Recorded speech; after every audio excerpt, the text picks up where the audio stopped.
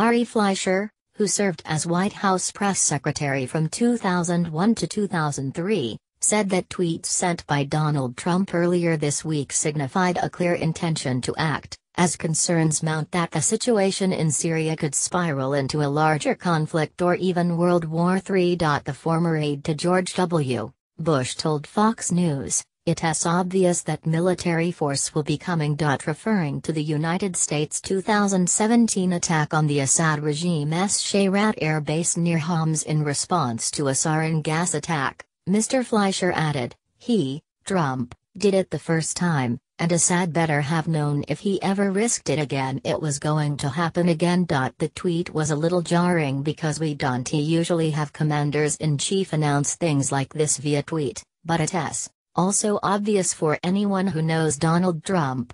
Fox News, Getty. Mr. Fleischer said Assad better have known that Trump would retaliate if he used poison gas again. He did it the first time, and Assad better have known if he ever risked it again it was going to happen again. Ari Fleischer. On Monday, Donald Trump rebuked Russia for its support of the Assad regime, tweeting, "Russia vows to shoot down any and all missiles fired at Syria. Get ready, Russia, because they will be coming, nice and new and smart.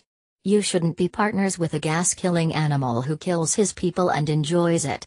The attack in Douma occurred late last Saturday amid a resumed offensive by Syrian government forces after the collapse of a truce with the Army of Islam rebel group. Syrian opposition activists and rescuers said poison gas was used on the rebel-held town near the capital, after families were reportedly found suffocated in their homes with foam around their mouths. Reports suggest more than 500 people, mostly women and children, were taken to medical centers with breathing problems and burning sensations in their eyes. Russia's ambassador to Lebanon Alexander Zasypkin said any U.S. missiles fired at Syria would be shot down and the launch sites targeted. He told Hezbollah's Al-Manar TV, "If there is a strike by the Americans, then the missiles will be downed and even the sources from which the missiles were fired."